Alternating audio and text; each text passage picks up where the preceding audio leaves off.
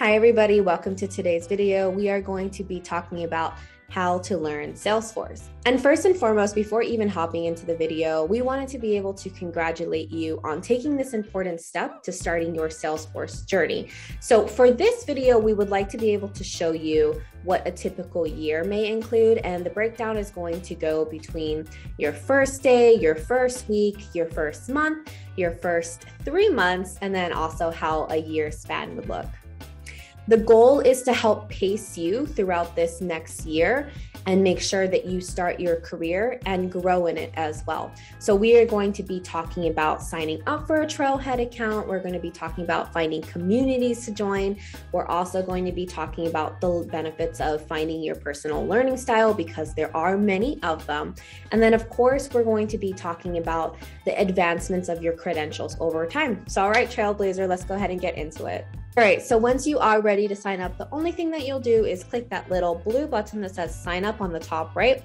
Make sure you are picking an email, which you will check often because you will be receiving a lot of important emails directly from Trailhead in regards to perhaps updates that you need to make, special events, but also in regards to your certification. So once you're ready, again, just go ahead and click that blue button on the top right.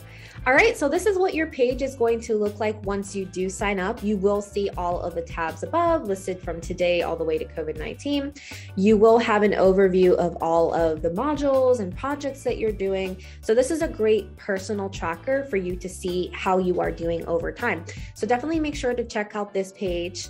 And then lastly, you want to make sure that you have your profile set up. So within your profile that you signed up for, you're also going to have a profile page. This is going to be into total reference of you. And you might be asking why you're going to be creating a profile. And that's simply because recruiters, employers, or other people are going to be checking out your profile to validate the credentials that you do have. So to summarize, day one, which congratulations, you just completed, is to make sure that you did sign up for a Trailhead account. Also, make sure to get familiar with the Trailhead platform. And then for number 3, definitely make sure to set up your profile. All right, so let's go ahead and navigate to how your first week would look. All right, so now that you familiarize yourself with the Trailhead platform, you want to make sure that you're setting up realistic goals for you to be able to eventually get to your certification and pass it. So the great thing about Trailhead is that they provide pre-designed trails for you to be able to follow and complete. Now, these trails are going to be broken down into modules. Every module is going to build off of each other and teach you more about the Salesforce platform. Now, the most important part here is navigating back to, well, how many modules should I do a day to be able to get to my certification? So the goal when you are learning these modules is to keep at a steady pace. And there we do suggest you doing either 1 to 2 modules per day. And you can check out any of the trail mixes on the Salesforce Administrator page. If you scroll down, you can see some of the trail mixes provided to you. Down in the article as well, we have listed some trail mixes for you to be able to check out. All right, so now that you have established a timeline for you to be able to understand the modules and work through them, the next step in your first month is going to be meeting other Trailblazers out there. There are a whole bunch of other people who are on the same journey that you are. And the number one thing that I would personally say when you're in this learning journey is to do it with other people. Communicate with them or meet them, get to know them, hear their experiences, and also share yours with them as well. So now Trailhead has a whole bunch of community groups available to you to join for free. If you wanted to access them and find out what type of groups are available to you, all you'll do is click the community tab, click the groups, and you'll be navigated to this page. Now, since you are specifically on your admin journey, we have already filtered down the type of groups that you would be interested in joining. So take note for this in the future. Once you do start advancing in your career, you can filter down to what type of groups you would like to join. For demo purposes, we have admin right here on the top right in the search bar. Once I clicked enter, you're going to see a whole bunch of featured groups for you to join. Now, the top ones are going to be the general ones where all admins join. And then the really cool thing about Trailhead is that you have groups depending on your location. So that means that you can be either local, or you can even have global groups that you can be a part of. So definitely make sure to check out this webpage. There's a whole bunch of groups for you to be able to join. You can also look in other places such as LinkedIn. You have Facebook groups.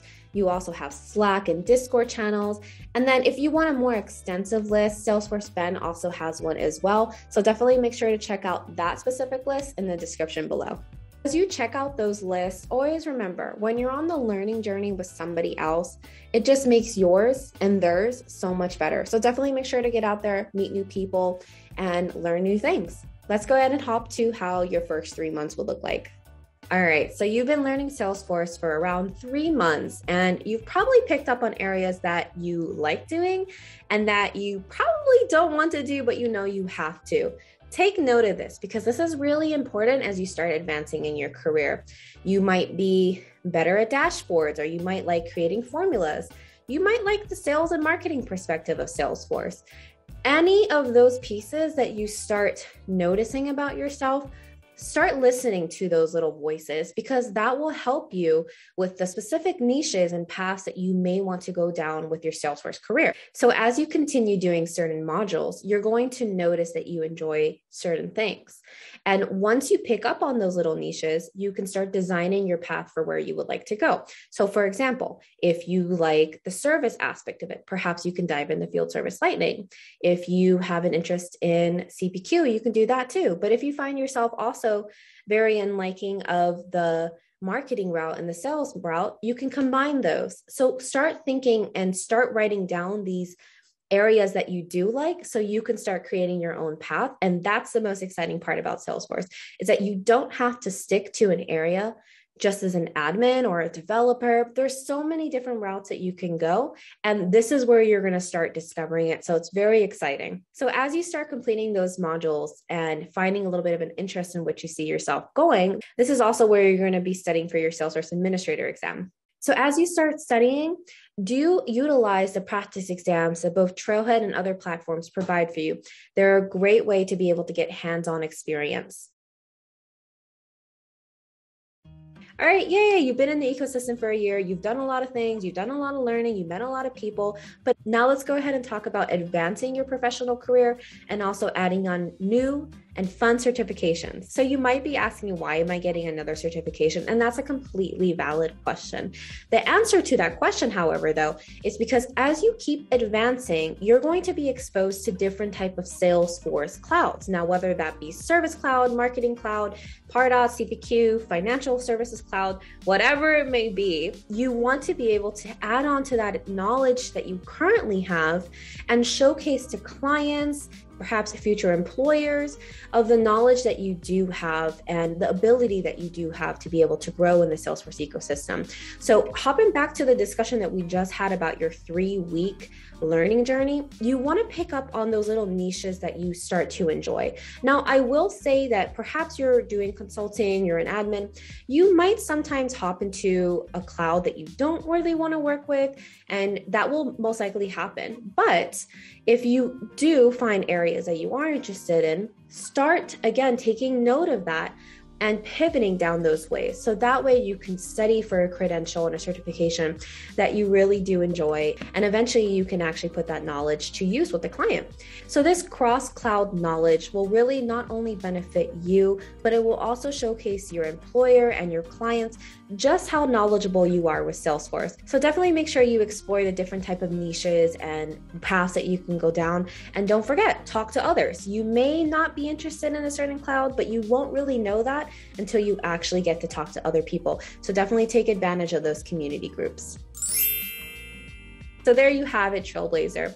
This 1-year outline gives you not only a glimpse into what your Salesforce journey will look like, but really it should help you see the importance of time management, community building, understanding your learning habits, but also encourage you to want to explore different paths within the Salesforce industry. Try to treat this as a navigational compass to be able to not only help motivate you in your journey, but also to encourage you to be as successful as possible.